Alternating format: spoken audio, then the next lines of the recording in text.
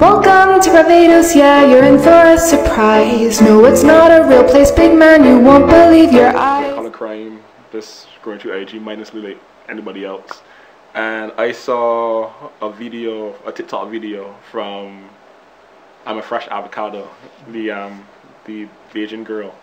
And I laughed, and that's usually what I do when I think about animating something. Is something that iPhone was editing. I was like, how can I improve this? Because this is perfect. So I was like, okay, I am gonna improve this. I'm gonna do this in a way that, because how I saw it in my head, I was like, this could be something else.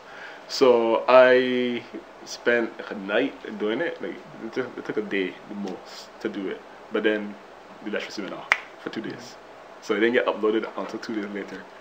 But yeah, that's it. Posted up, people liked it, but it was already viral before.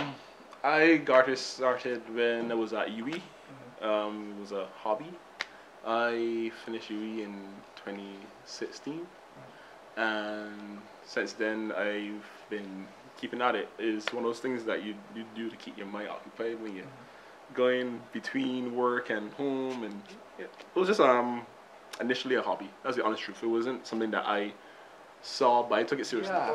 Actually, when they posted, because they posted on TikTok, I started using TikTok like 2 weeks ago or 3 weeks now.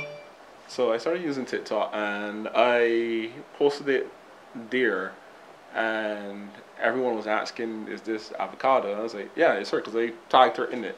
So she eventually reached out, she commented on it, she sent me a message, she said she loved it. And yeah, I started to see it being reposted on social media, but I'll be honest with you, I did not pay attention to it a lot. I didn't realize it was getting viral. I was just doing the next video like immediately after, which is what I usually do. So when I post one, I jump to the next, and by the time that's finished, I'm like thinking about what next is gonna be. Like I have a list of videos I would like to finish, but the process that I am currently in, the process is that if I find it funny, right, and if I see a way that I can improve the story, because a lot of people make videos on TikTok, which is where you can share your audio and they tell it in a story, but I feel like sometimes it lands flat, sometimes it's like kind of poor acting, sometimes they have props there, and sometimes the videos are funny alone, but sometimes I laugh and I say, I can improve this, I can make this better. And I always tag the creator, but the real purpose of it is to highlight the animation skills, because I've been animating for nearly 3 years right now, and the process is long. I've gotten really good at it. It's long. I've been posting on YouTube for a while, but it wasn't getting a lot of traction.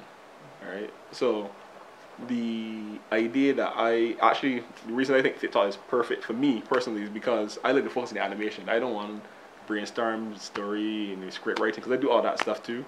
Alright, but that is usually what I'm really focused on, like how can I animate this thing. In terms of what's next for you, is this something like what do you do as your day job, and is this something that you can see becoming your day job?